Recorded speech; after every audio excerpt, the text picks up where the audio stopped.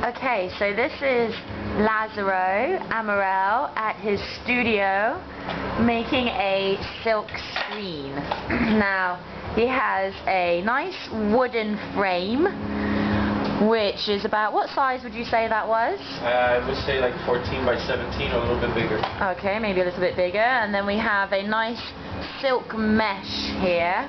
And what Lazaro's taken is a nice bit of rope, like this, but he's got 4 of them, obviously, one for each side.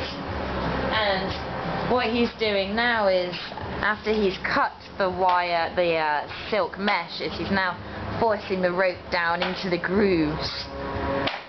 A lot of elbow grease. Okay.